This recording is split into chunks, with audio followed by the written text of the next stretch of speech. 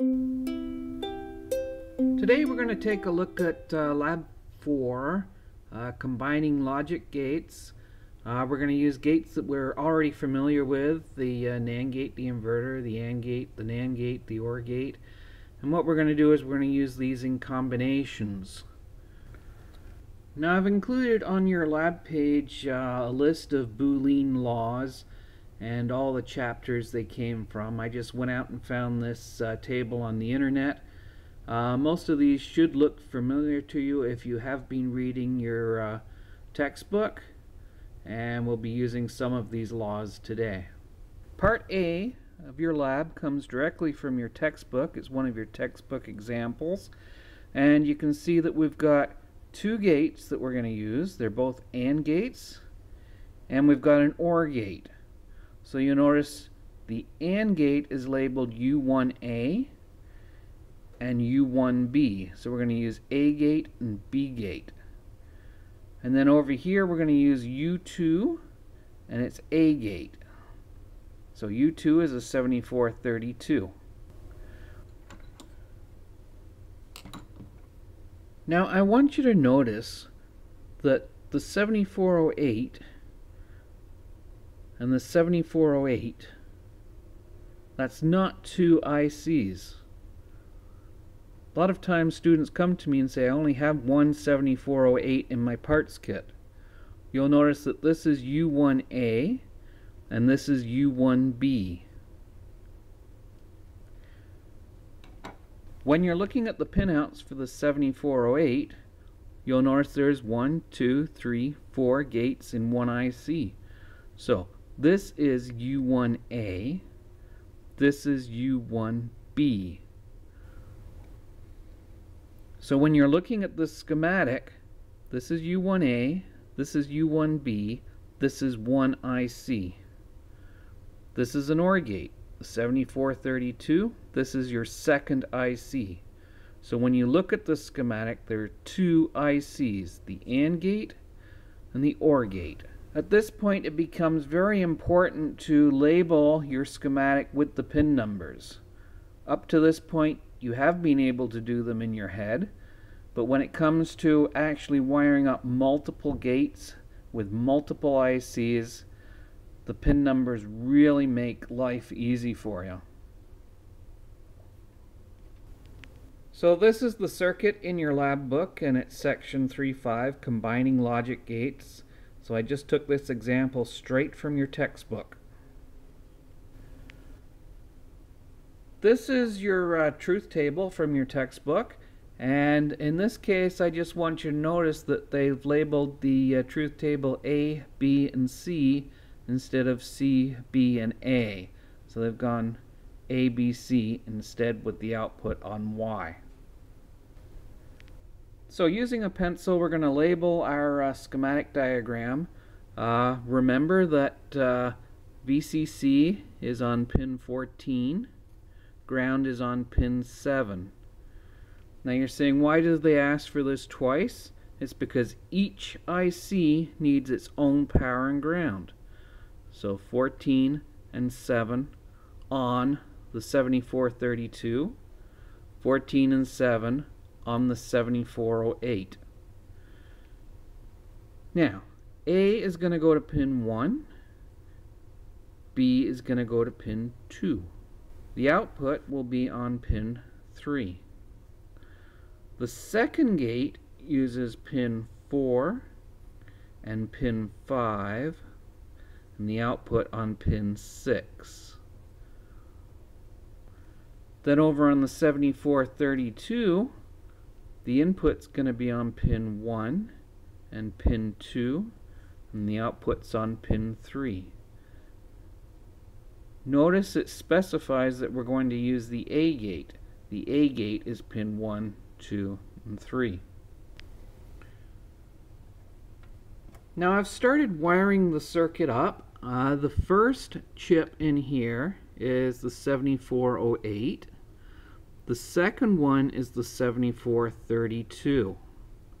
Now I've already got some wires in here. So this is pin 14 on the AND gate and pin 14 on the OR gate.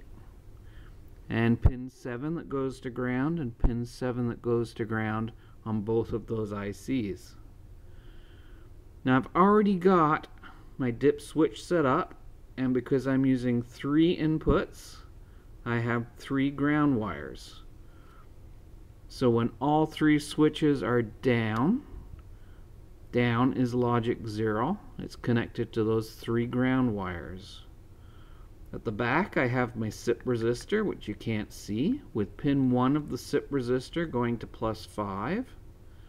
And then I've labeled my first switch A, followed by B, followed by C.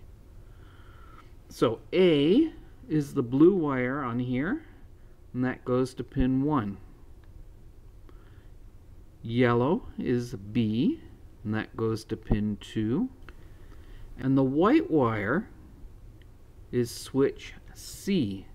Switch C goes to pin 5. So 1, 2, 3, 4, 5. I've also wired up pin 3 of the OR gate, which is the output, and it goes to the long leg of the LED. The short leg of the LED goes through the resistor to ground. So as you can see on my schematic, the 7432, the output on pin 3 goes to an LED through a resistor to ground. Now what you might find very useful is to take a yellow highlighter and just go over the lines that you've wired up. So pin 3 goes through the LED to a resistor, and from the resistor it goes to ground. Also notice I've hooked up A switch to pin 1. I've hooked up my B switch to pin 2, and I've hooked up my C switch to pin 5.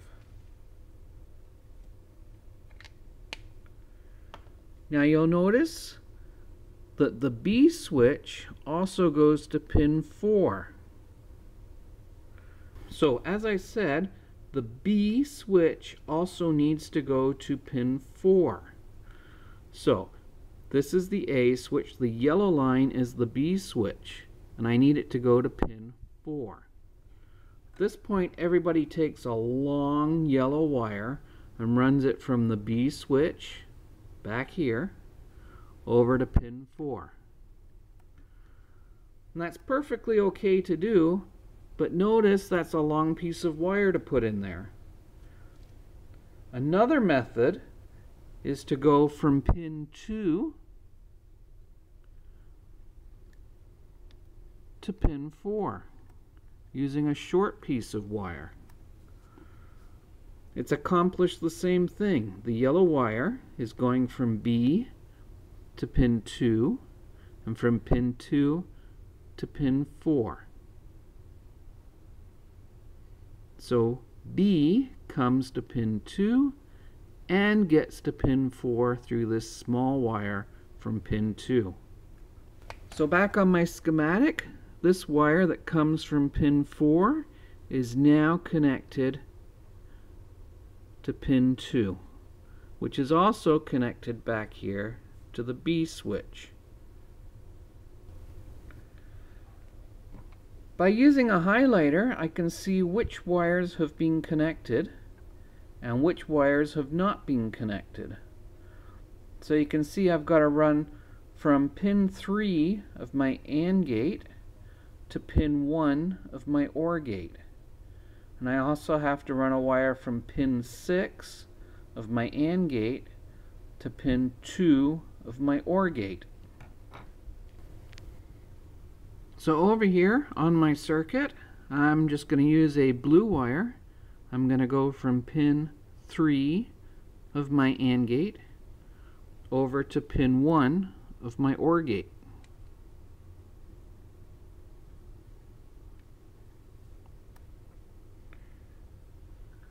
And then I need another wire that goes from pin 6 of my AND gate to pin 2 of my OR gate.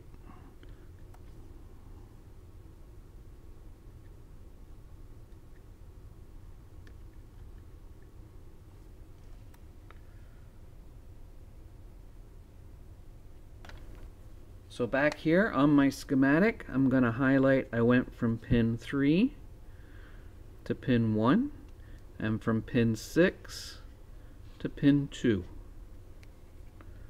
So once all your wires are highlighted, you know you've finished wiring up your circuit.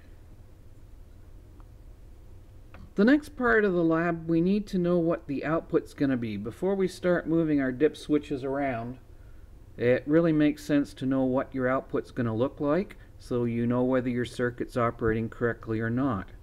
So what I like to do is I like to come along at the input of each of my gates. I'm going to say that this is the input from switch A. This is the input from switch B. On here, this is the input from switch B. And this is the input from switch C. So on my output here, I have A and B, or you can say AB. My output here, I have B and C. These are also the inputs to my OR gate. So on the output of my OR gate, I have A, B, or B, C.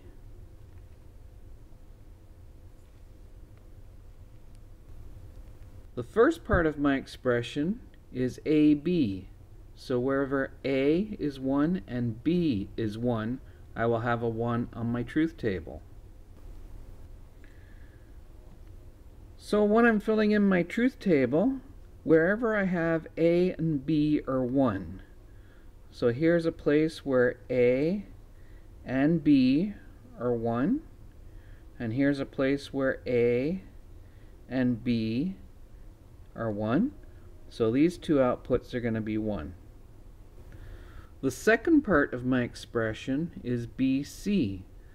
So on my truth table, wherever B is 1 and C is 1, I'm going to have an output 1. So on my truth table, where B is 1 and C is 1, I'm going to have an output of 1. And down here, where B is 1 and C is 1, I'm going to have an output of 1. Notice it's already 1 from A and B both being 1. So all these others are going to be zeros. You'll notice this corresponds to the truth table in your textbook. So I'm going to power on my circuit and slowly work through my truth table. You'll notice that all of the switches are down and the output is 0. My next input has C at 1 and the light is still off. Now B is at 1 and the light is still off. Now in the next combination, B and C are both 1 and the light is on. Next combination, A is 1, B and C are 0, the light is off. Next combination, the light is still off. Now we're going to do A is 1 and B is 1 and C is 0. You'll notice the light is on. And then the last line where A, B, and C are 1, the light is on.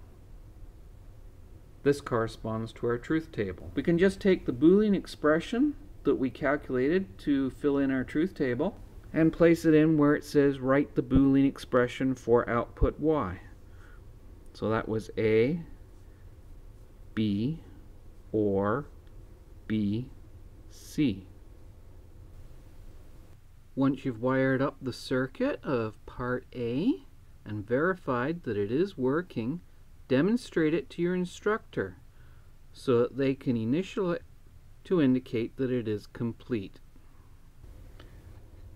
Part B of the lab uses a AND gate and an inverter. we're going to use the A gate, B gate, and C gate of the inverter. And on the second IC, we're going to use the A gate. So I remember that these are 1, 2, 3. VCC is 14 and 7. And of course, the second IC needs its own power and ground. The pin numbers for the 7404: input on 1, output on 2. B gate, input on 3, output on 4. C gate, input on 5, output on 6. You'll notice that we're only going to use two inputs, A and B. So the first thing you're going to want to do is calculate the Boolean expression for this. So A comes in and becomes A naught. B comes in and becomes B naught. They go through the AND gate, and the expression on the output of the AND gate is A naught, B naught. Notice there is a space between the naught lines. Do not connect them together. This expression now goes into the inverter and comes out as A naught, B naught, all knotted.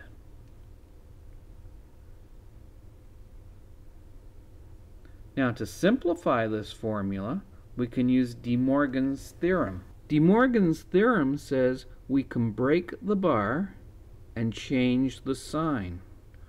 So this expression now becomes A bar bar or B bar bar.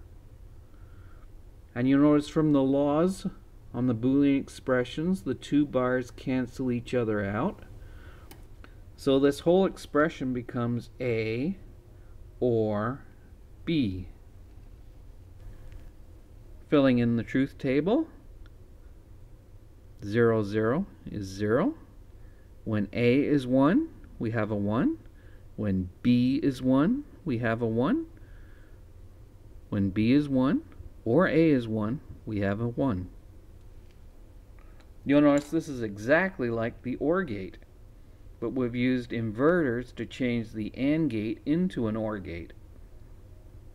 We're asked for an unsimplified expression. The unsimplified expression is A with a bar on it and B with a bar on it, all barred.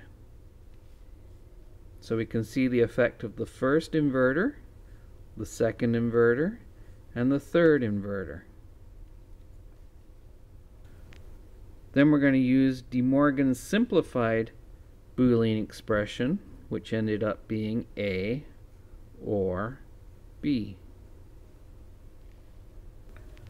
I'm not going to wire up this circuit for you. It's fairly straightforward.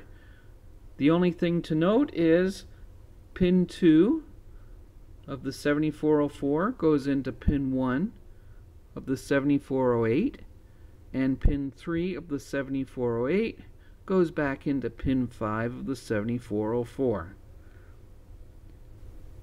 If you use the highlighter on each line as you install each wire, you should have no difficulty wiring this circuit. Once you've wired up the circuit of part B and verified that it is working, demonstrate it to your instructor so that they can initial it to indicate that it is complete. Part C of Lab 4 is going to be a little more challenging for you. You'll notice that we're using 1, 2, 3, 4 NAND gates. These are your 2-input NAND gates, so that's the 7400. And then we're going to use the 3-input NAND gate, which is the 7410. Notice both ICs once again need their own power and ground. So 14 and 7, 14 and 7.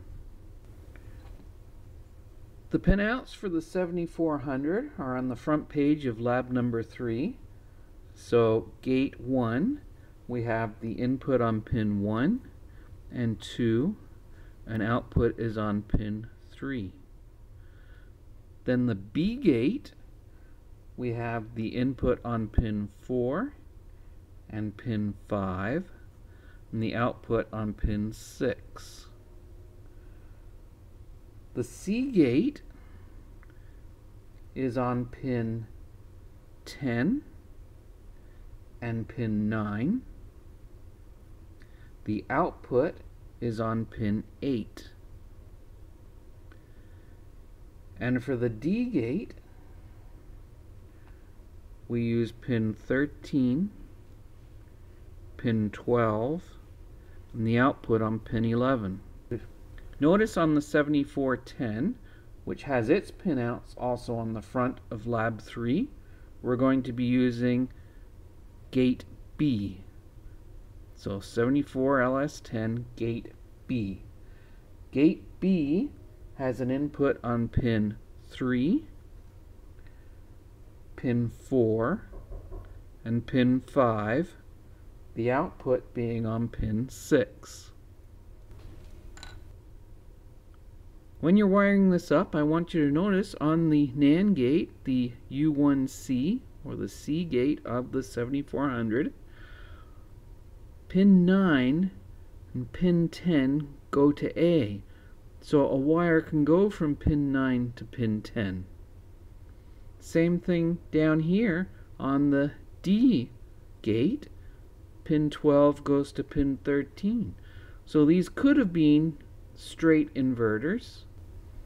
But because we're using the NAND gate and we had 2 gates that were not used, by putting both inputs together, we've created an inverter. So this NAND gate and this NAND gate are acting as inverters. Now the one thing I want you to notice here is that this gate, and this gate, and this gate, all 4 gates are in one IC. This gate here is on a different IC.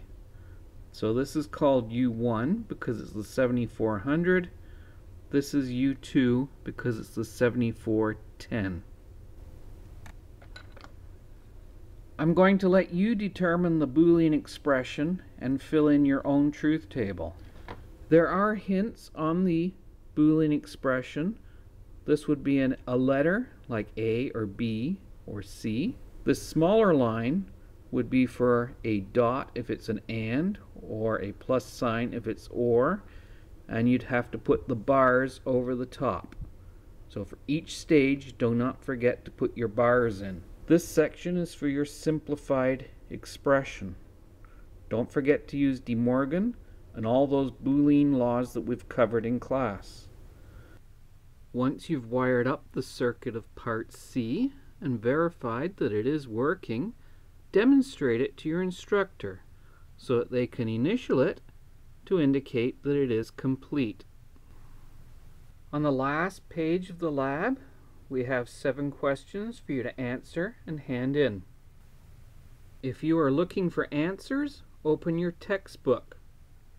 Page 1 of the lab shows some hints, and here we're showing solve problems 3.1 through to 50, 4.1 through to 63, 6.1 through 8, 6.12 through 18.